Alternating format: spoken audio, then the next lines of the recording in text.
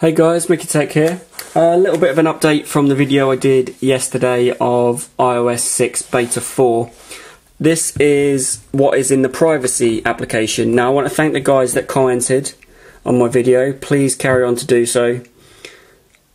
There is some new stuff in the privacy settings which I thought you guys might want to know or you might want to see. So I'll just show you what is in there. We'll go privacy, and here we go. You've got your location services, contacts, calendars, reminders, photos, and Bluetooth sharing. So now we have, it says up the top here, apps that have requested the ability to share data via Bluetooth will appear here.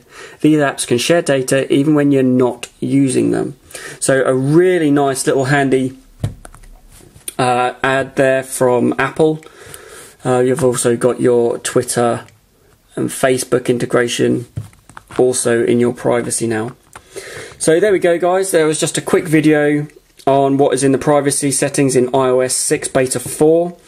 Please leave a comment below if there is anything else you would like to see from Beta 4 that you've heard about, you'd like to know about. Anything like that, I'll be quite happy to do a video for you. There is one thing I will just add to the end of this video, is I got asked a question: can you download free apps on iOS 6 Beta 4 without putting in your password? The answer to that is no.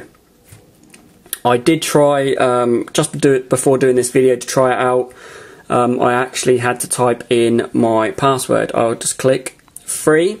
So Apple are meant to be adding this.